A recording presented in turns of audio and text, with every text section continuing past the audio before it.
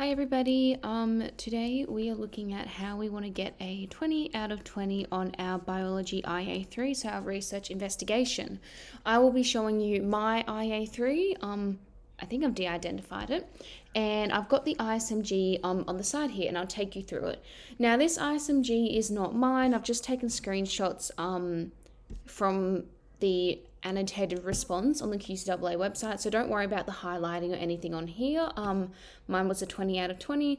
Just before we start, I do have a couple of things I want to say. First of all, I have got some flashcards that I have made to sell to you guys, and I will be working on some external notes and checklists and all of that for later on in the year. They'll be in my Etsy, which I will link for you guys. Biology is massive, there's 170 cards in there, so I would really recommend checking them out. The other two things I want to say quickly before I start is, first of all, your assignment does not need to be perfect in any way to get a 20 out of 20. You just need to hit this ISMG. And then the other thing is just make sure that you do what your teacher wants you to do. This is what I did, and this is generally what you should do, but some teachers will like to have specific things in there that maybe other teachers wouldn't ask for, but they really want it.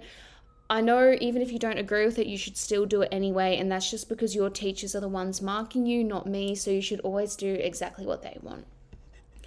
So let's start off with our easy marks, as we always do, and these are our communication marks. So first of all, we want to have fluent and concise use of scientific language and representations.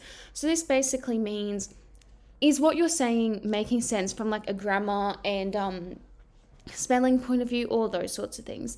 Make sure your spelling is all good. Something that I've actually seen recently, a friend of mine was actually marked down for this because for some reason they were using the American spelling of things. They were saying like color with one O, and like they were using like a Z instead of S in words like realized, for example, and they actually got marked down for that because it's American spelling. So make sure that you are spelling things correctly according to Australian rules, and just make sure that everything you're saying makes sense and you are saying it in a scientific manner. So that does mean making sure that you're speaking in like past tense, not using I, we, all of those sorts of things.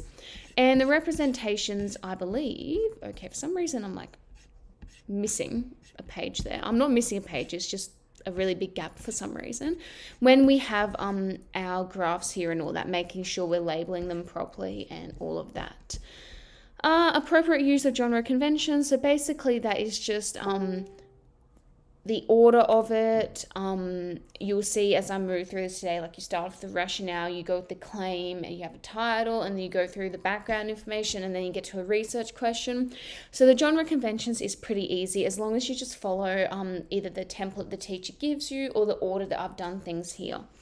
The last one is our referencing. So this is the acknowledgement of sources through appropriate use of referencing conventions, and this comes into the reference list and the in-text referencing.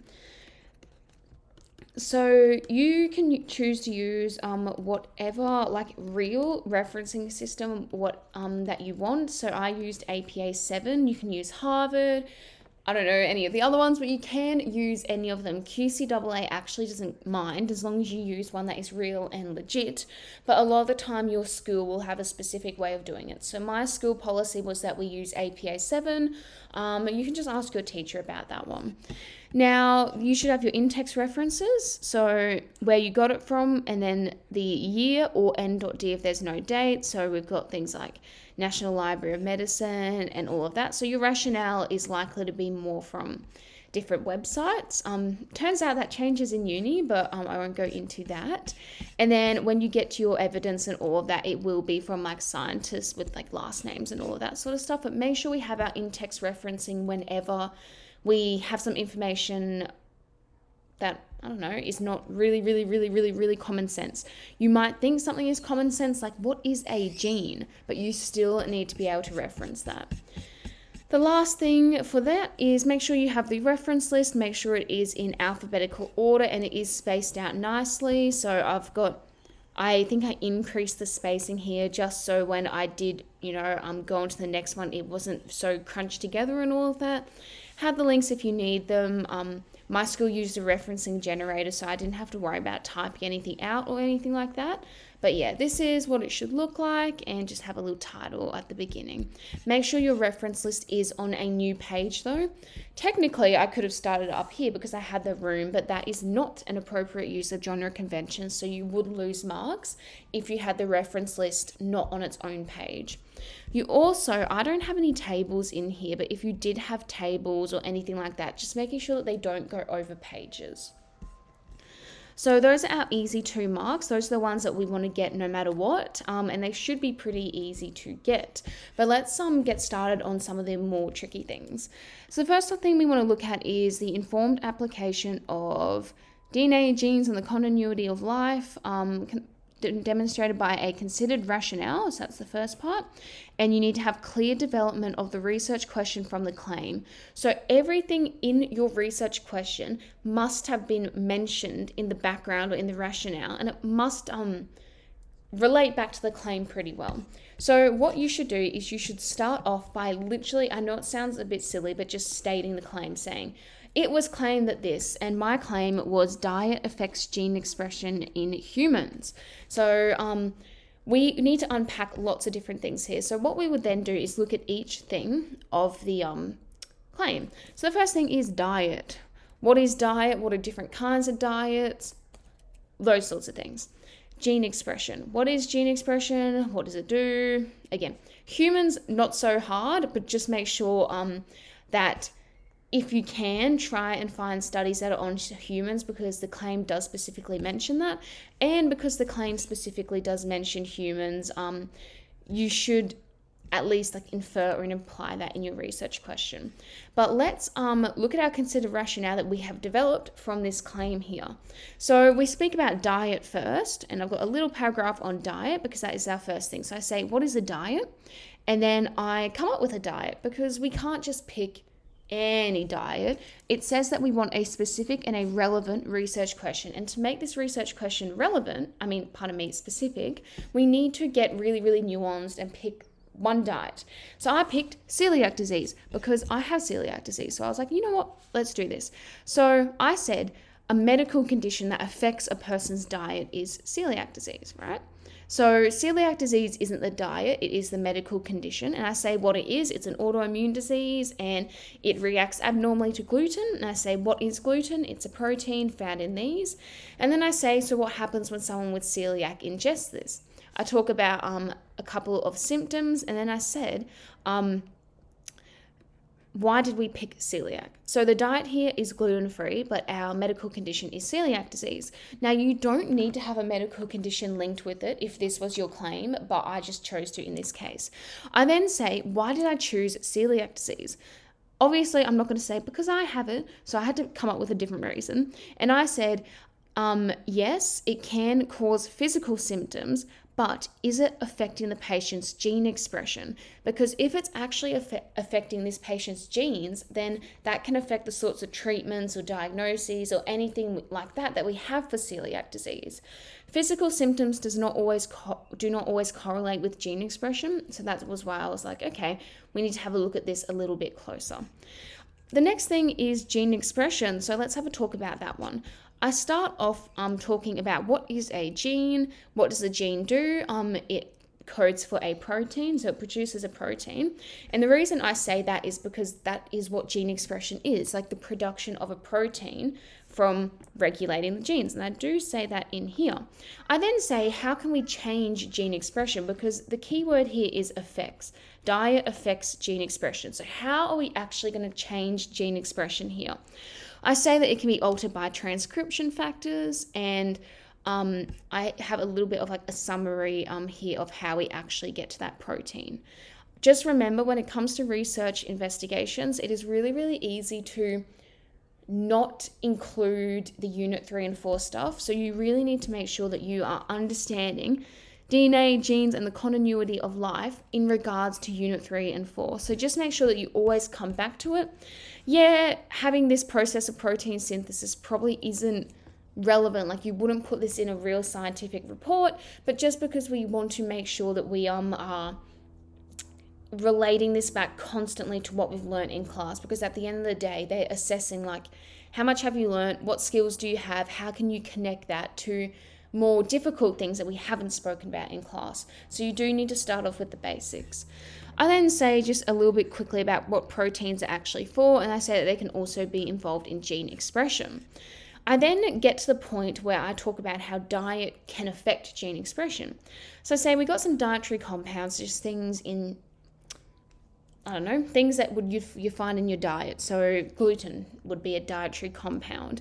And apparently, according to this reference I have here, dietary compounds can bind to regulators and control them, which means gene expression could be affected by these dietary compounds.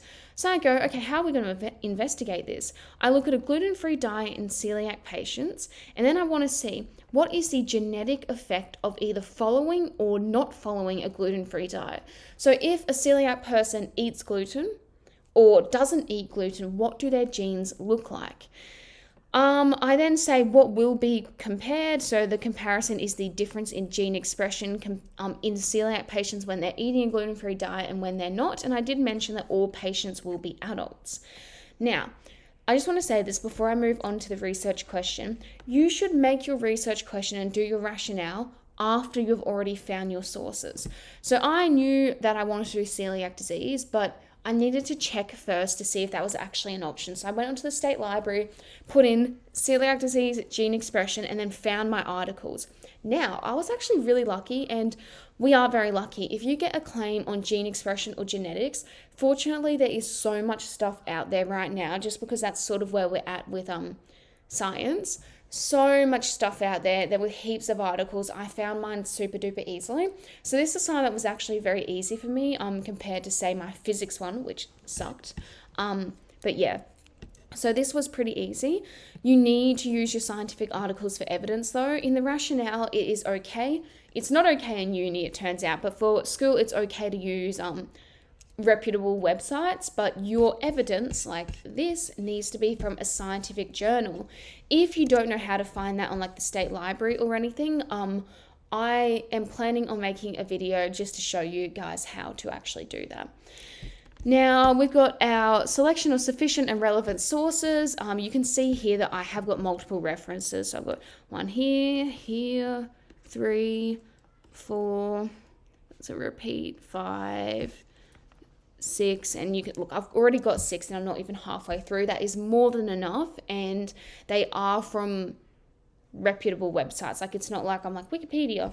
So that is all good. And the last thing is our specific and relevant research question. So specific means that it must say what diet, what gene expression, what humans, what are we testing? And the relevant means is it actually got something to do with the claim.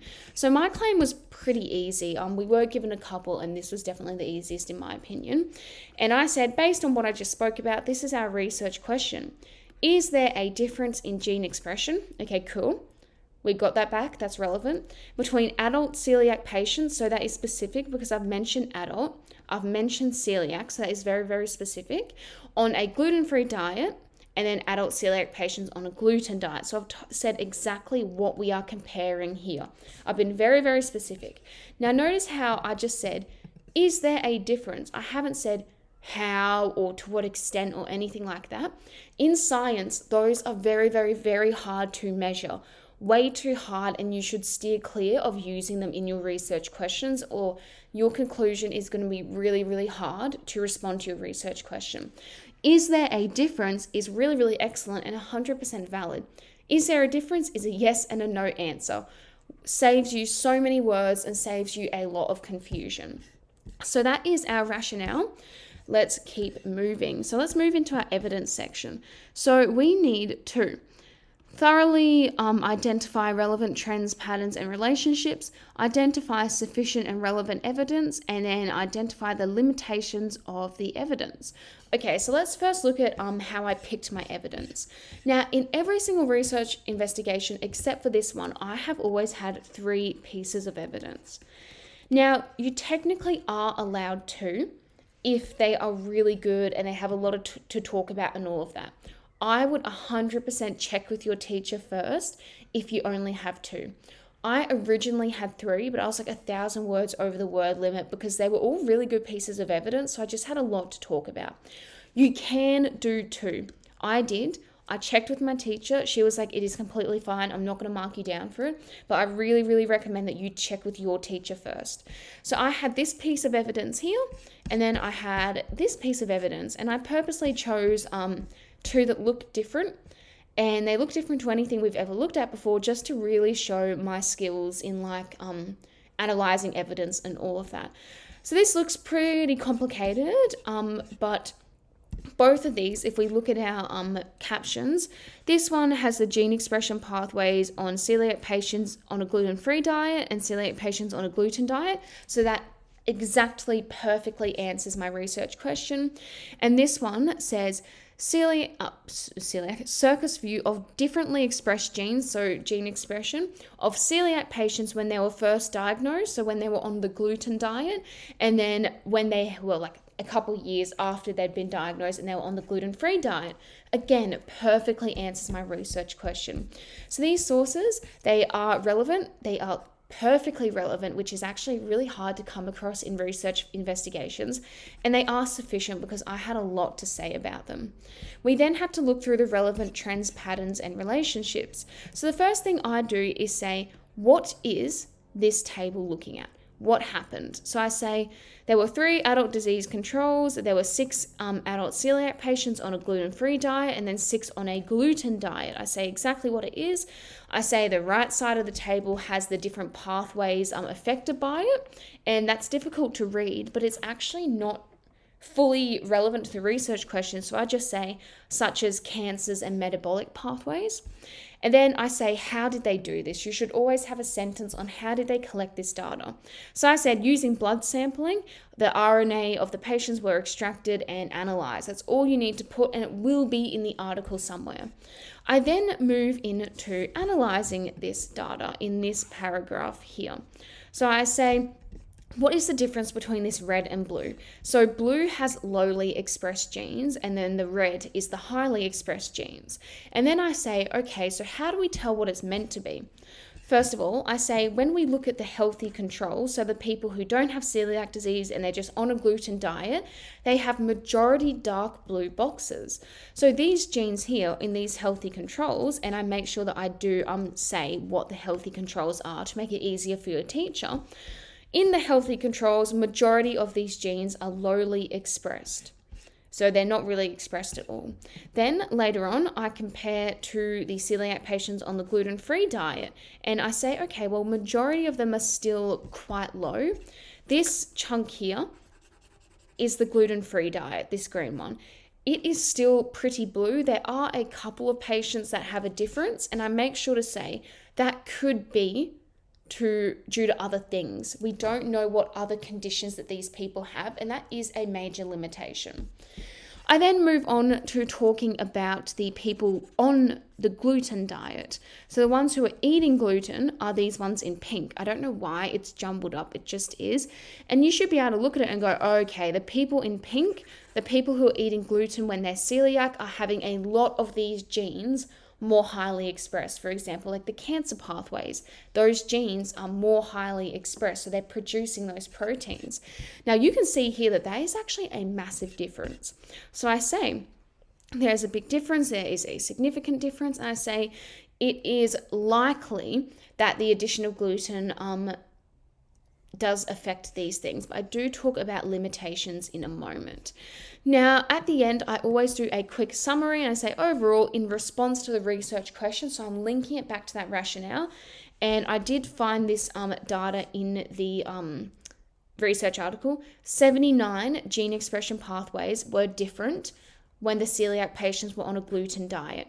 79. So far, that is showing that the diet does have an effect on gene expression.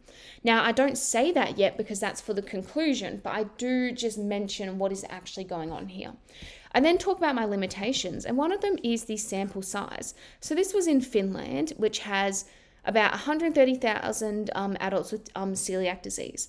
Now, you guys should know, well, actually you might not know, but the ideal sample size when you're just in high school should be the square root of the entire population. Now, this isn't the population of Finland. This is the population of people who have celiac disease. Now, if we square root that, it should be about 360 people, but we actually only had like 12 people in this experiment, in this trial. So 12 people compared to 360, it doesn't really show properly what it should look like. These 6 people, you can see that within these 6 people, there is significant variance. Like this person on the far left, lots of red, whereas this person here, not so much. We really, really should have a lot more people involved. The last one says, the different shades of blue and red do sort of tell us the extent of gene expression, but we haven't quantified this at all. Like how much more significantly is the red than the blue? Like, what are we actually looking at here? We can only visually see this. There's no quantitative data here. So that is another limitation. The last limitation, which I might talk about in the conclusion, and I would be really surprised if I didn't talk about it at all, there is always a possibility that, say, you know, these red ones up here or something are actually caused by something different. And when it comes to biology, it's very, very important. When it comes to the human body, there are so many different things going on with us, so sometimes it's not going to be because of the independent variable, but you do need to consider that. I then do the exact same thing for my second one. I give a summary of what the data is and how they got the data. I explain what is actually going on, and I make sure that I'm using words from the syllabus, down-regulated, up-regulated, all those sorts of things. Now, how are we going to be insightful? I do believe there is the word insightful here. Yes, how are we going to be insightful and thoroughly identify trends? So in this situation, I can be quite insightful. And I say, although this doesn't directly address the research question, it is interesting to note that no genes on the Y chromosome are affected. So these are our chromosomes here, and this is our Y chromosome. There are no genes on that Y chromosome that are affected by this celiac disease. That is interesting. It doesn't directly answer the research question, but it sure is pretty interesting. So I do mention that. Now, I do say there is like a possibility. So I give a possible explanation, but obviously I don't know for sure. So I have to follow that up by saying, however, this would have to be further investigated to draw supported conclusions. And that actually gives me a really, really good extension. I then give my overall statement again. In this study, 299 genes were differently expressed. 106 of those were upregulated and 193 of those were downregulated in celiac patients on a gluten-free diet. I then quickly go through the limitations. This data doesn't specify what genes are affected or what pathways are affected. I do say that this doesn't affect our ability to answer the research question, but it does affect the depth at which we can. I again say the data is not quantitative. There is no extent to how much, like how different this regulation actually is. I then say there is a sample of 18 patients. Now, this study was in Saudi Arabia, and apparently there are approximately 230,000 Saudi Arabians with celiac disease. I really should have had a comma in there. So, using our square root method, there should have been about 480 celiac patients. Now, obviously, it's going to be super duper hard to get that, but again, how well does this actually show the spread of this in Saudi Arabia?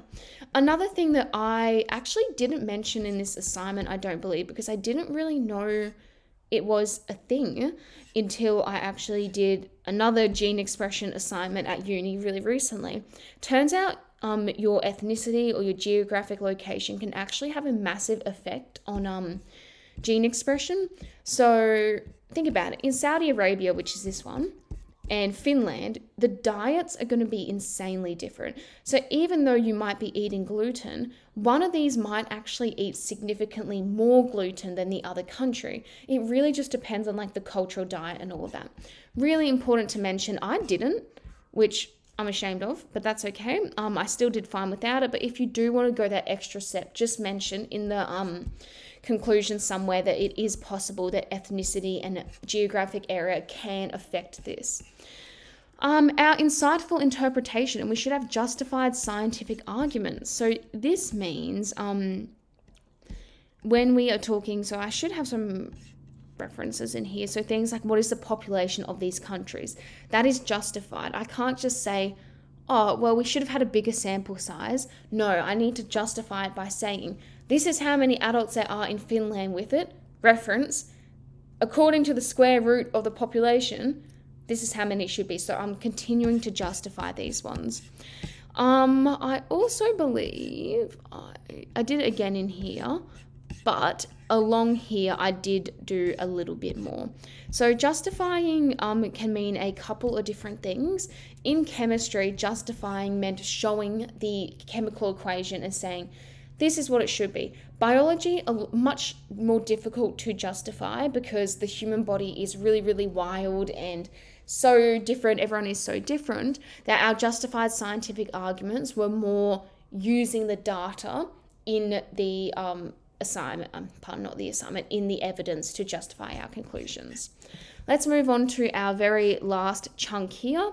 And this is sort of like our conclusion chunk. Insightful interpretation of research evidence demonstrated by justified conclusions linked to the research question.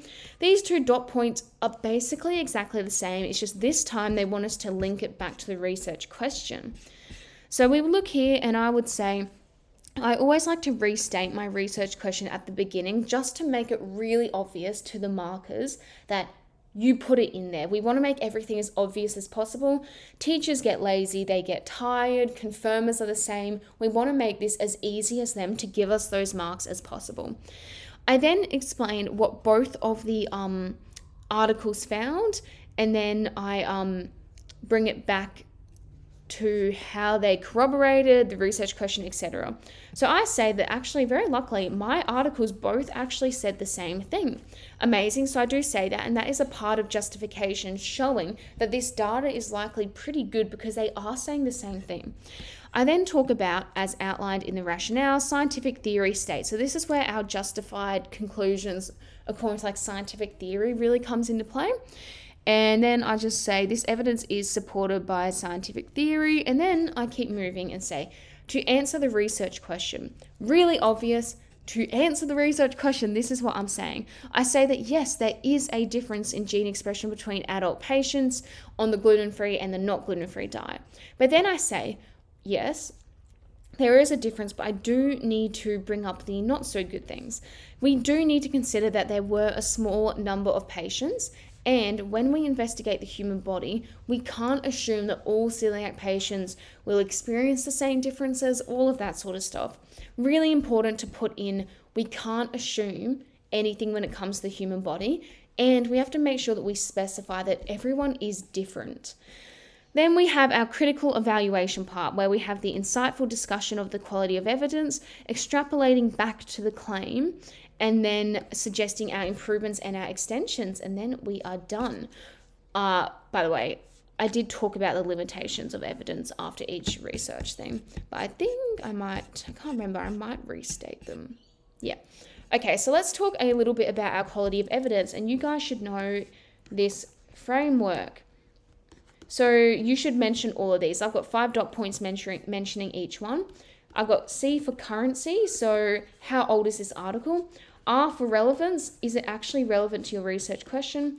1A is for authority and the other is for accuracy. Authority is, where did this come from? Like, is it Wikipedia or is it somewhere better? Accuracy is there corroboration? Like, how accurate is this actually? And P is, I don't know what the actual word is. I don't know if it's perspective or whatever, but it is. Is this biased? Has any money gone into this? Who has funded this?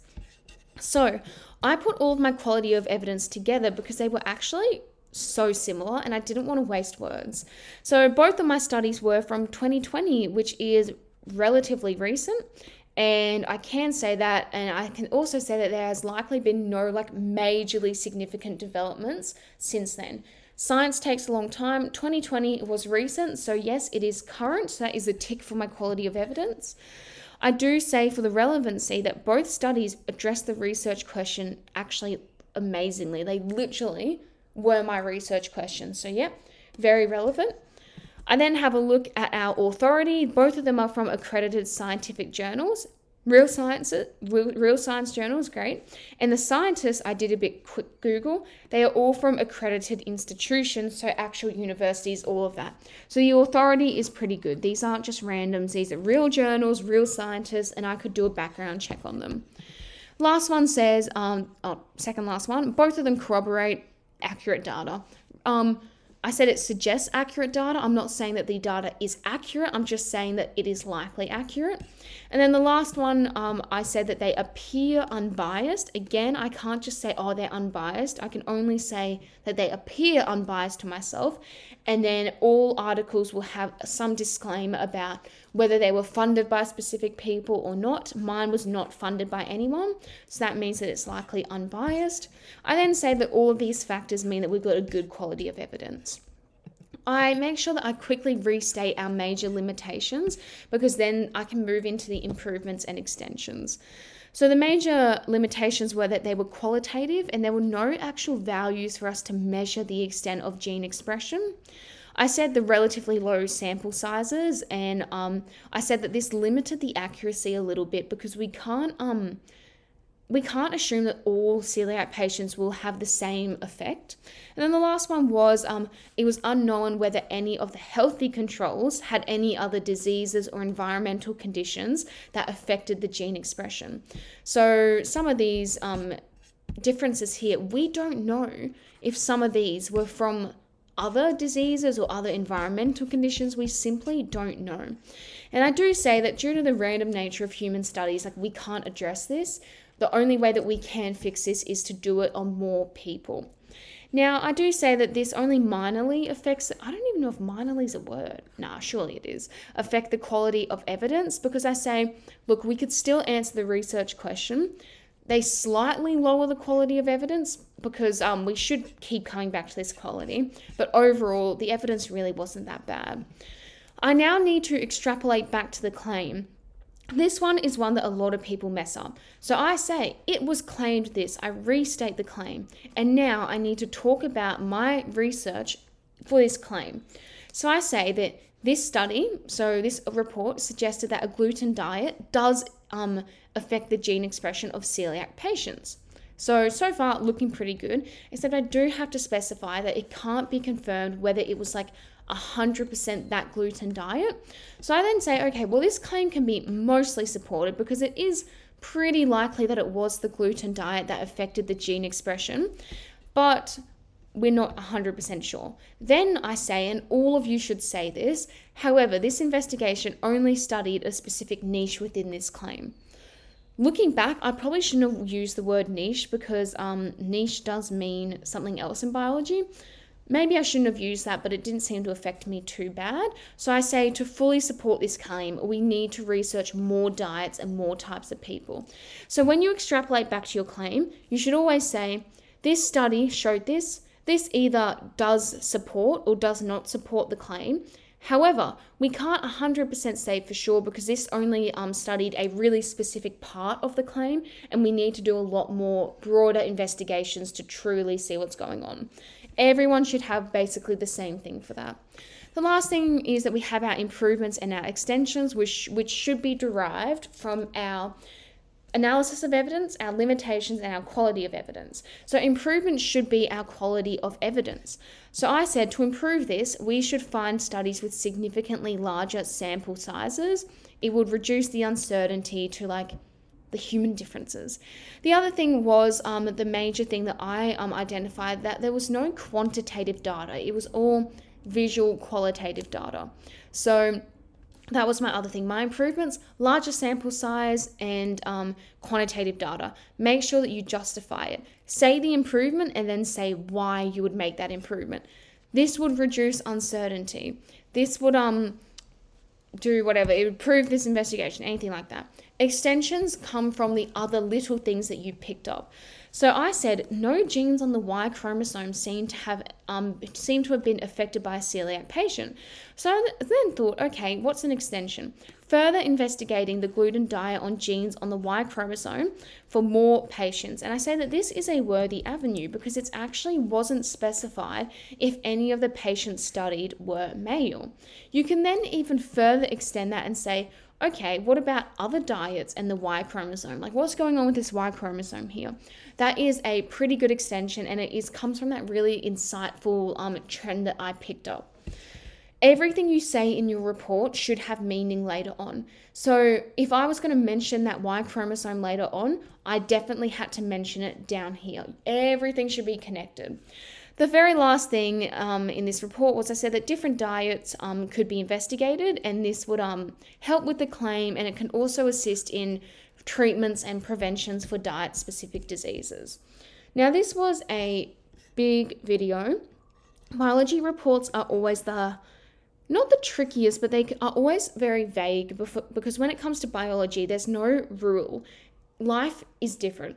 Everyone's life is different. So there is no hard and fast rule when it comes to biology, which is what makes it a bit harder. You always need to specify it. Honestly, looking back, there are definitely things in here that I would have done differently. Now that I've got a bit more knowledge, and now that I'm out of that school space and I'm not so stressed anymore and all of that sort of stuff. But as you can see, I still got a 20 out of 20, still got confirmed, perfectly fine. You don't need to be perfect to get a perfect score. I literally cannot express that enough.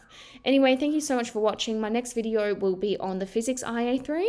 And as we move into external and mock preparation, please let me know if there is anything that you would like me to make videos on. And yeah, thank you for watching.